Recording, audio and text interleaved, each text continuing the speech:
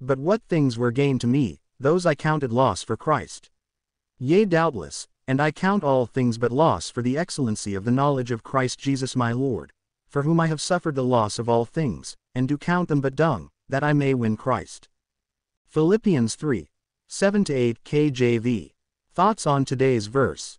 Paul had accomplished great things, at least in his mind, during his spiritual life as a teacher and Pharisee before he became a Christian. His devotion to God and the Word of God was legendary. He persecuted Christians because he thought they were blasphemers. But when he came to Jesus, he counted his past accomplishments as little more than garbage compared to knowing Christ and the grace he had received from God because of Jesus. Paul found salvation in Jesus, not just from sin and death, but salvation for a life of grace and power so that all people could be redeemed and find hope in Jesus.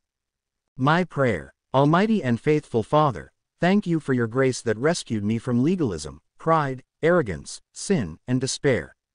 Thank you for the perfection you have given me in Jesus, a perfection not because of my works but your loving grace. Please use me to help others come to know your grace more fully.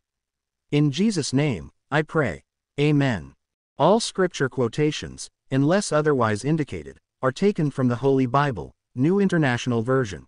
Copyright 1973, 1978, 1984, 2011 by International Bible Society. Used by permission of Zondervan Publishing House.